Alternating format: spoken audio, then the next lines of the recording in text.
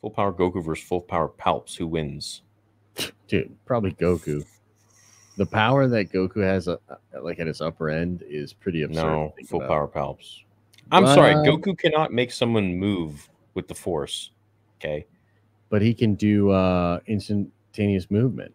Yeah, well, so can Palpatine. He can feel energy in the Force and just move around it. I think by the time Palpatine knows what's going on, No, Goku's already got him. no. He would just create a Force storm and it would confuse Goku. He would read Goku's thoughts. Bro, when you can touch someone telepathically and telekinetically, it's just a different game than shooting beams at them and like moving really fast. Nope. Also, to be fair, Goku could probably single-handedly blow up a planet. Palpatine had to create a technological terror for that. Yeah, but Legends Palpatine is wild.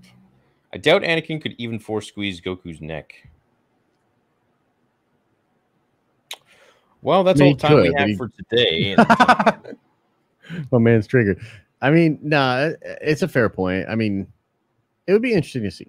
It'd be interesting to see. I got to go with Goku at max power, though. Come on now. The only thing is Goku does like to toy and not go full power right away. And if he really made that mistake versus Palp, he could die.